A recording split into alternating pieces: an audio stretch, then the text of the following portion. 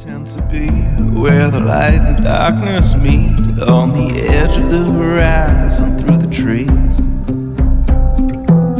I am a narcissist crippled with self-doubt. I've got a courage that brings me to my knees. I am equal part. Hello, hi, and howdy. How's everybody doing today? I certainly hope everyone's doing well. If you're new here, my name is Jenny. If you are a return visitor, as always, welcome back. If you get anything out of this content, please take a moment to like, subscribe, and leave me a comment with your thoughts.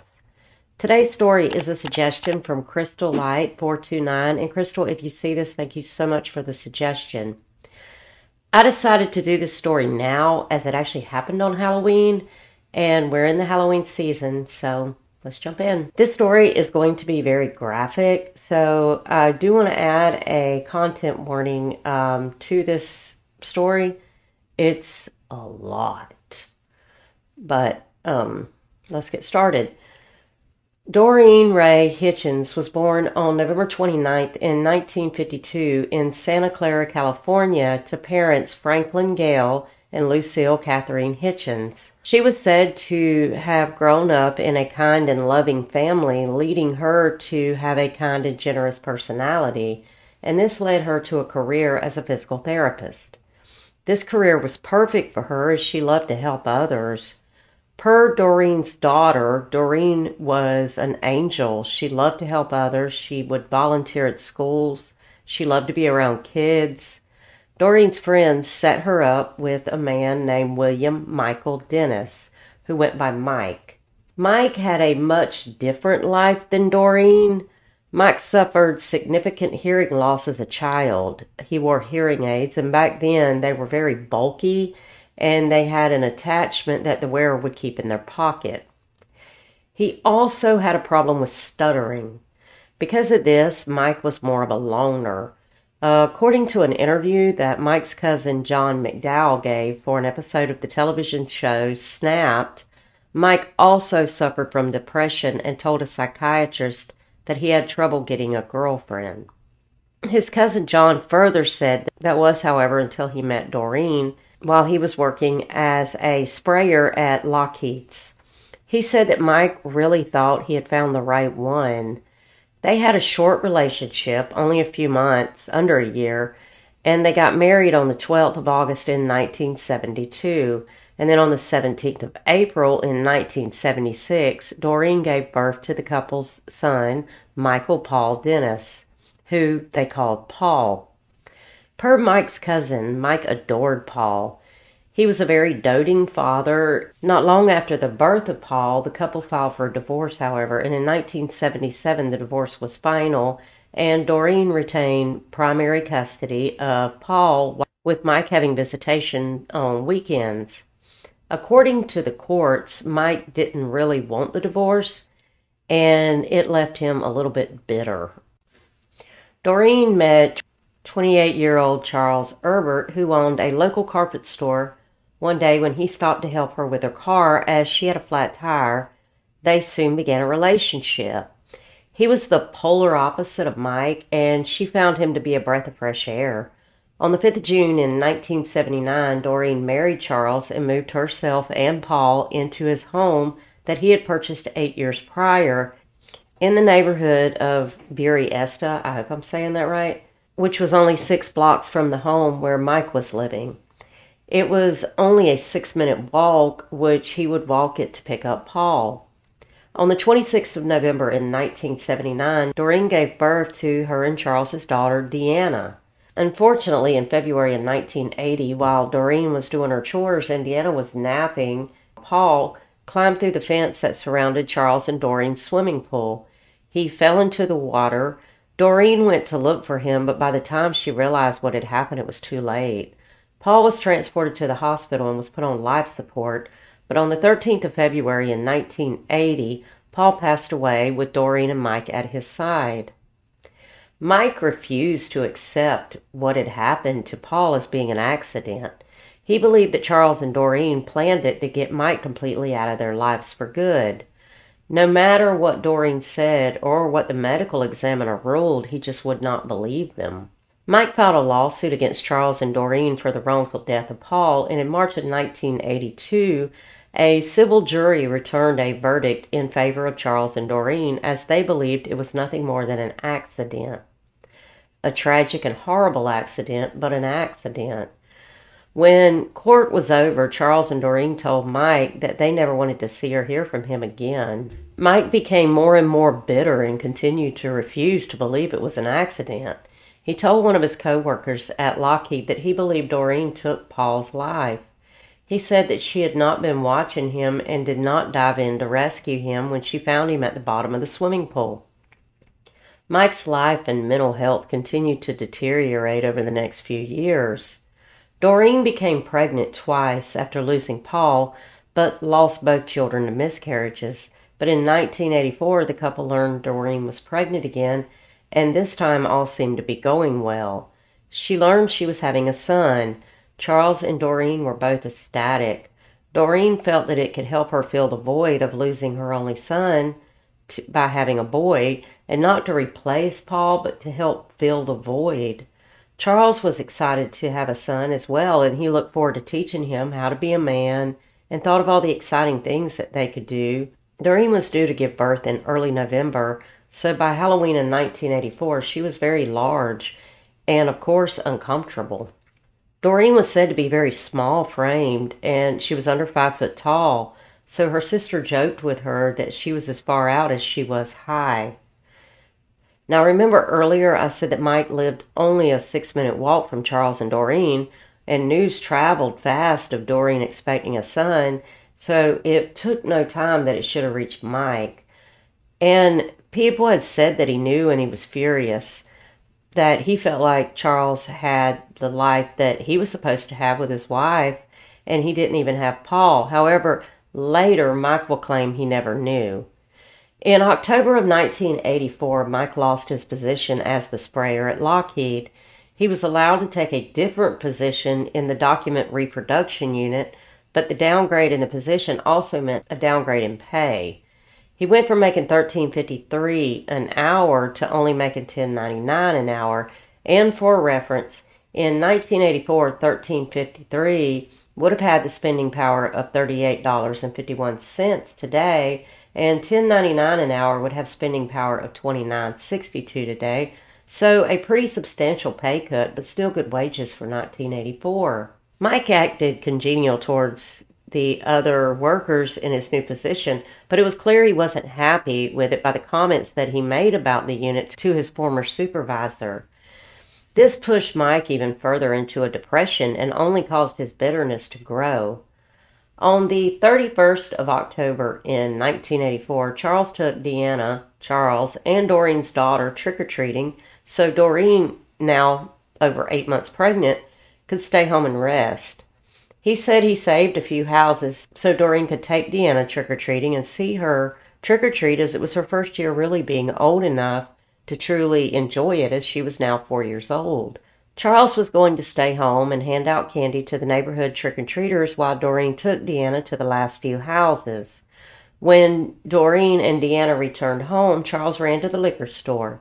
He told Doreen and Deanna that he'd only be gone for a few minutes, and he suggested that Doreen lock the door while he was gone.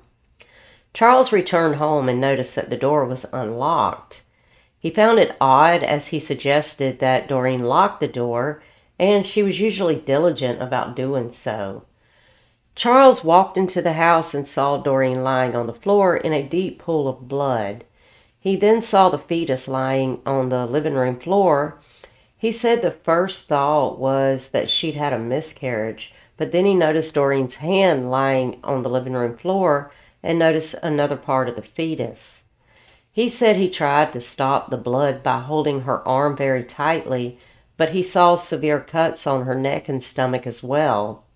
Charles tried to rush to the phone to call 911, but he slipped and fell in the blood, and he was unable to get through to 911, so he called fire rescue.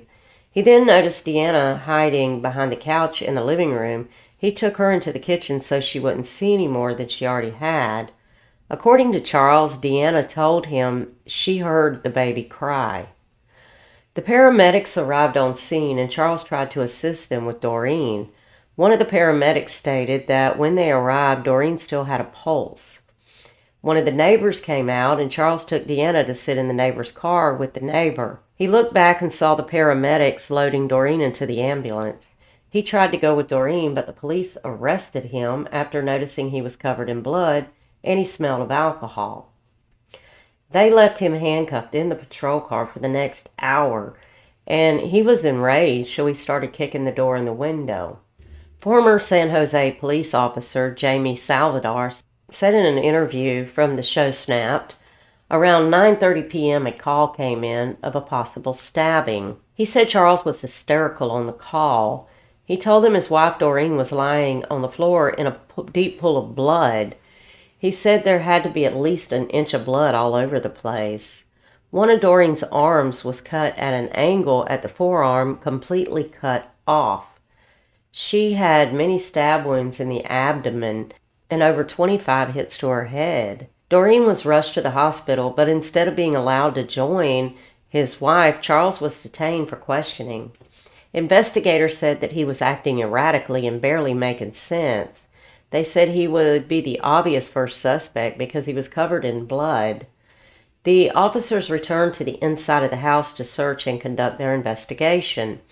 They said the lights were all off, but there was a carved pumpkin sitting on a bar stool with a lit candle in it. They said due to the blood splatter and the nicks on the ceiling, they believed the weapon used would have been a machete. From the blood trail, they believed Doreen was attacked right inside the door, as if she had answered a knock on the door and was just attacked as soon as she opened it. Then they discovered a wolf mask.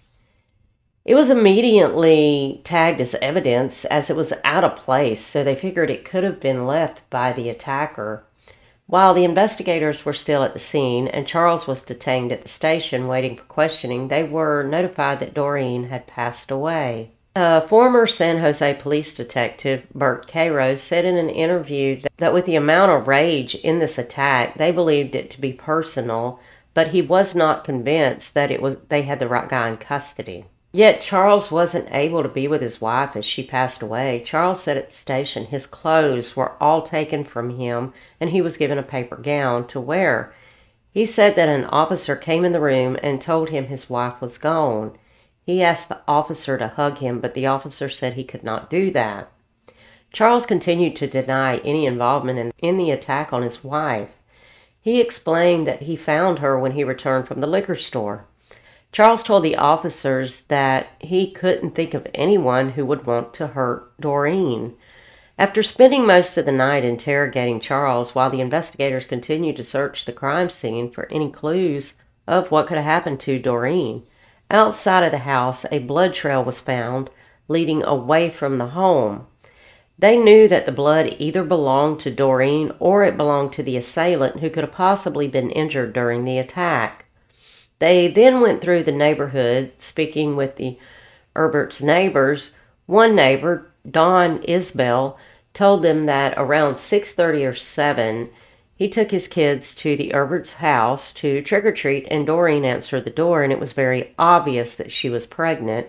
And then he saw someone standing across the street from the Erbert residence, staring at the home, and he was wearing a wolf mask.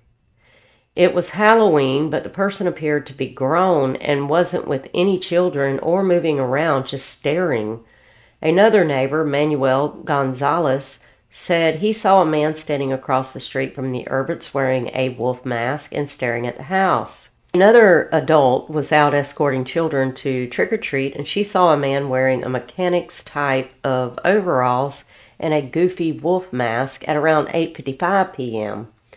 The man was walking down the street, which Mike lived on, and headed towards the pedestrian overpass that connected Mike's neighborhood to Doreen's. She said the man held a very large grocery bag at his side that appeared to have a heavy object inside of it.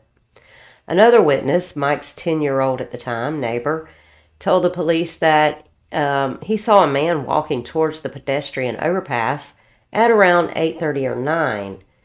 Other neighbors said that Charles and Doreen were good people with no reason for anyone to hurt them, but pointed out Doreen did have a strained relationship with her ex-husband, William Michael Dennis. The officers decided that they needed to talk to Mike.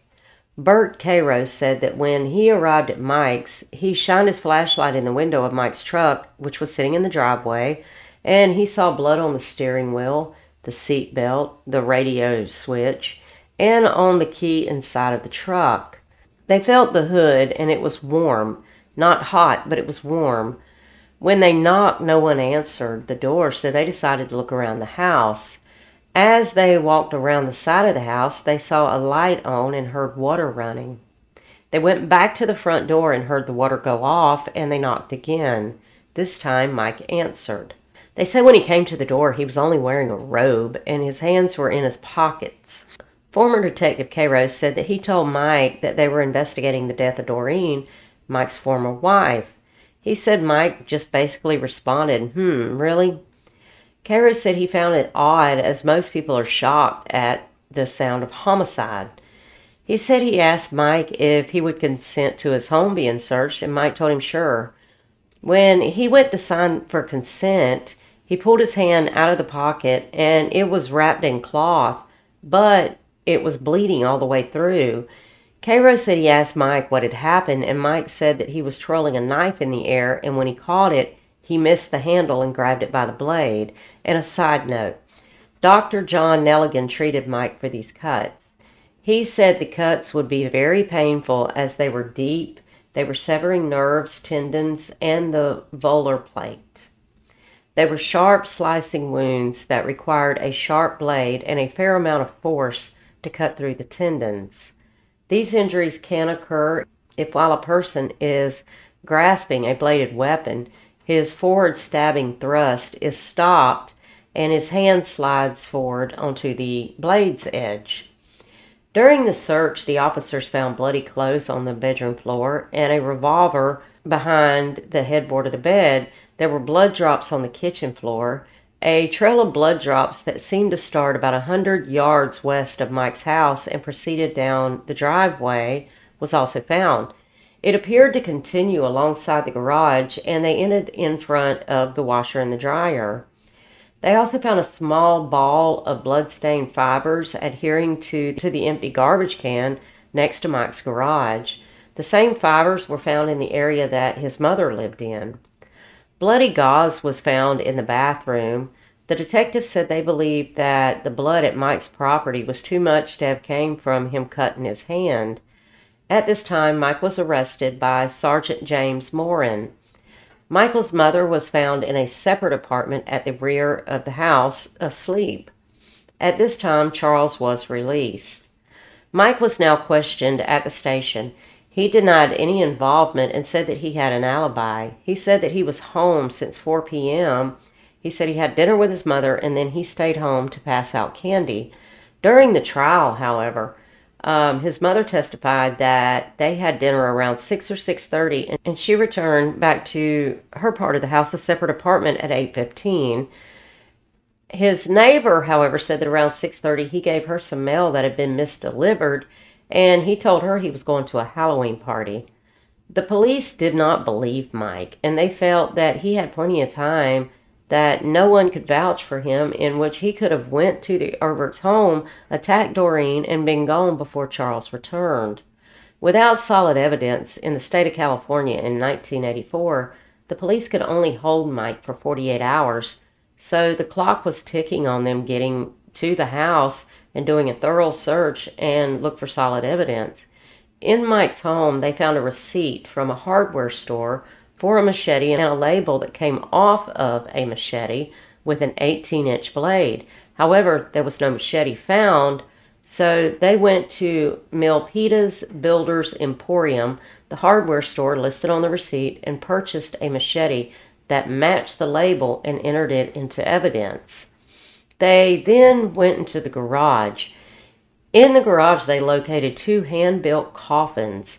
Next to these coffins, they found weights, body bags, and a map of the San Francisco Bay. Unfortunately, as chilling as all the items were that were found in Mike's home and garage, it didn't tie him to Doreen's attack, so at the 48-hour mark, they had to release Mike from jail. As he left the jail, there was a crowd of reporters waiting to interview Mike, and all he said was he didn't do it. The neighborhood and Doreen's family were scared that Mike would escape justice, and the investigators were desperate for clues at this time. They turned to Deanna, who was the only witness to the crime, but she was only 4 years old at the time.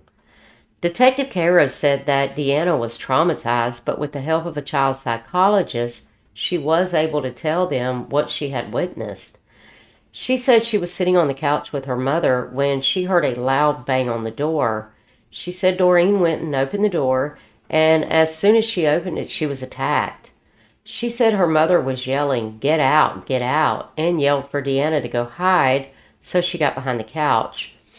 She said she never got a good look at his face without the mask, but he was walking through the house calling out Deanna's name, so he knew her. He left without finding Deanna, thank God.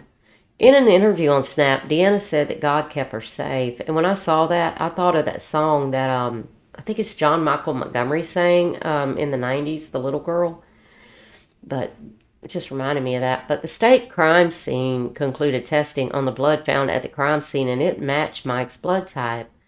This was, though, before advanced DNA testing.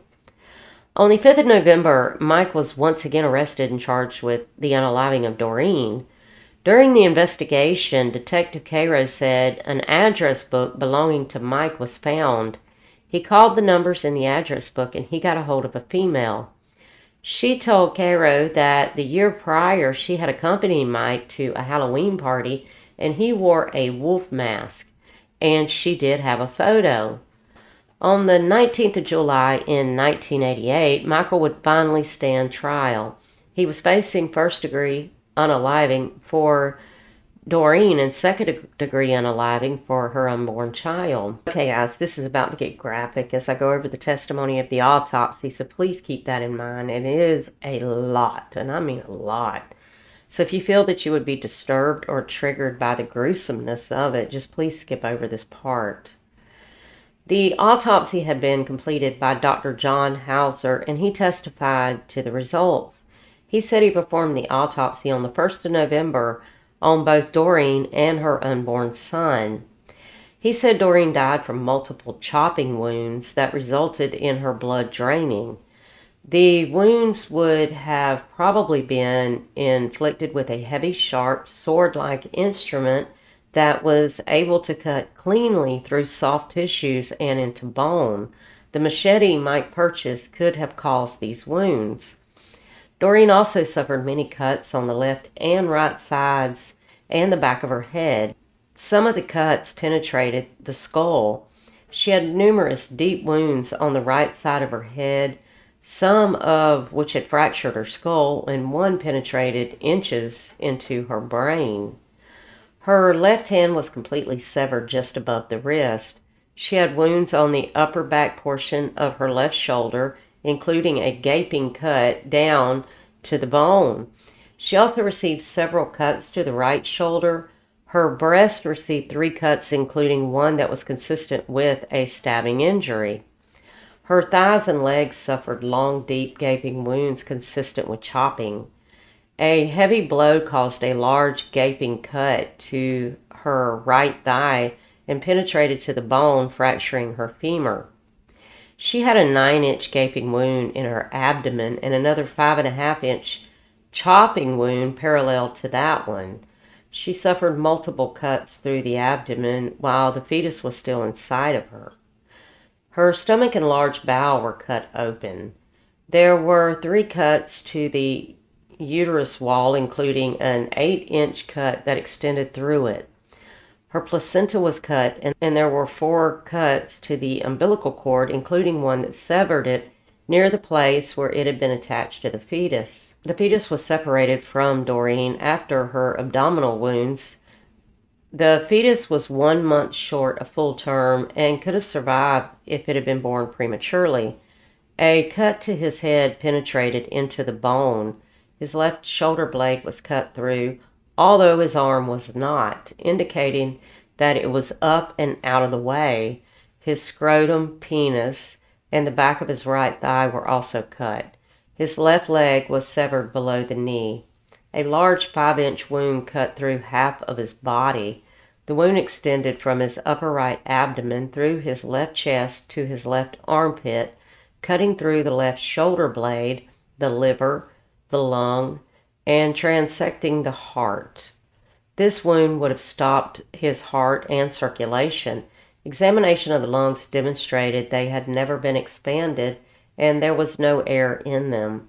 The fetus never breathed or lived independently of Doreen. The prosecution explained that Michael couldn't get over losing his son, and losing the lawsuit made him feel like his son's life meant nothing. They believed, due to the evidence found in the garage, that he planned to kidnap Charles, Doreen, and Deanna, put them in coffins, and drown them in the San Francisco Bay. This was evidence of premeditation. They believed before he could carry out his plan, something snapped even further in him, and he remembered his wolf mask and concocted this plan of revenge. They believed that seeing the children trick-or-treating and realizing Paul could have been what pushed him over the edge on this particular night. The defense team didn't try to deny that Michael committed the crime. Instead, they argued that he should not be held accountable because he was mentally unstable. The defense also tried to claim that Mike had no idea that Doreen was pregnant. He pled not guilty by reason of insanity. He was examined by psychiatrist Samuel Benson 5 times during April and May of 1986. The last interview was videotaped and was 4 hours long. Mike was heavily sedated with a drug that reduces your inhibitions and can help people discuss matters that they have repressed. Dr. Benson recounted a great deal of information he received from and about Mike. He noted Mike suffered from hearing loss as a youth, which caused him to stutter and to stare at other people to read their lips. His parents divorced when he was 9 years old. He developed an eating disorder and he gained a lot of weight, and this carried on throughout his life. By the age of 19 or 20, he was depressed and he was unable to get a girlfriend. At one point, he attempted to unalive himself. He told Dr. Benson that he and Doreen married within a year of meeting. He said that they had problems as he lost his job and Doreen had affairs. Now, this is only what Mike said and is not confirmed. He said they divorced after the birth of Paul and that he didn't contest the custody as he believed Doreen was a good mother. He said Doreen's dog drowned in the pool and he became worried about Paul's safety and demanded that the pool be fenced, and even offered to pay for part or all of it. A fence was installed. He told Dr. Benson he was then concerned about Doreen using marijuana around Paul. He said he had a close relationship with his son Paul, and that Paul often didn't want to be returned to his mother, which was the case the day that he drowned. He initially blamed himself for returning Paul that day. He further told Dr. Benson that he felt Doreen should have jumped into the pool herself to save Paul instead of going to the neighbor's house when she found him. He said he felt like he was the only person that was even sad at Paul's funeral. He said he believed Doreen wanted Paul to be unalived, but no one believed him. Dr. Benson testified that he believed Mike sued Doreen and Charles to deal with his own guilt. He said that Mike became more psychotic after losing the suit, and he held a delusional belief that his attorney was trying to take his life. He believed the therapy Mike received after losing his son was inadequate. Dr. Benson believed that Mike became overwhelmed by longing for his son and was triggered by the trick-or-treating of the children. This is why he believed Mike did this on Halloween night and thought he could get away with it. He said he believed that Mike was suffering from mental illness and had become delusional. He said Mike admitted to him that he took the lives of Doreen and her unborn son, but he insisted he never knew she was pregnant. He said that Mike told him he saw no color during the events that night. He said when Doreen opened the door, she turned away from him, and he said, "You killed my boy." She recognized his voice and told him to leave.